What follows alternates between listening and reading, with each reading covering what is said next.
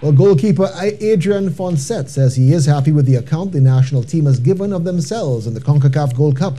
The Warriors have 1 point from 2 games heading into tonight's all-important final game against Guatemala, and if results go their way, they can sneak into the knockout stages.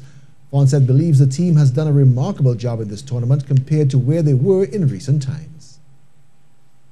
To be honest, we exceeded all expectations.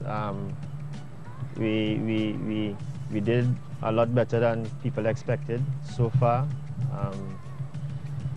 So we have a good vibes in the camp, and it's just about building from this camp going forward.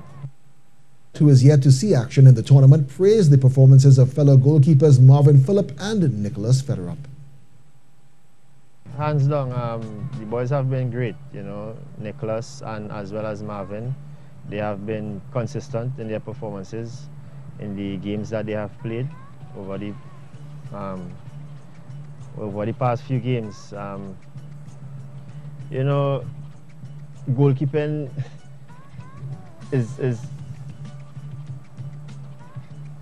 well, for us, is a brotherhood, more so a little clique away from the team itself. We push each other in training. It's a specialized unit.